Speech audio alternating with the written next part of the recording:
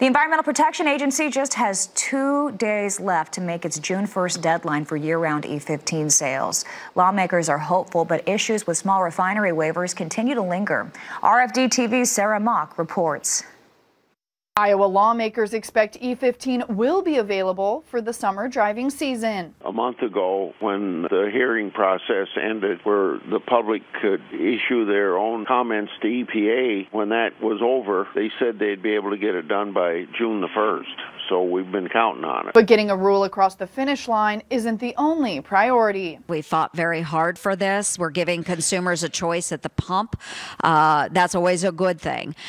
We do want to make sure that as everything is being finalized, that there aren't harmful issues included in this that would slow down our progress with E15. Ernst says she's pushed the president on one of those harmful issues, namely small refinery exemptions, which she says may be a greater threat than year-round E15 is a benefit. A lawsuit filed Tuesday by farm and ethanol groups fuels demand from lawmakers that EPA reallocate previously waived gallons and stop granting new waivers. And I would say to Wheeler, he always says, well, don't forget, we got 2 circuit court opinions saying we got to do this. Well, don't give the waivers and let them sue you again. That's what I want Wheeler to do.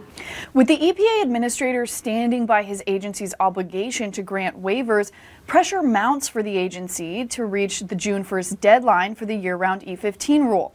EPA officials say they're quite confident they'll make it. In the process of reviewing the many public comments we received on the proposed rule, and we certainly look forward to finalizing said rule in time for the June 1st start of the summer driving season. Despite current historically low prices for renewable fuel credits, EPA's year-round E15 rule is expected to make some reforms to the credit system, though officials say they'll be focused on additional transparency and preventing manipulation.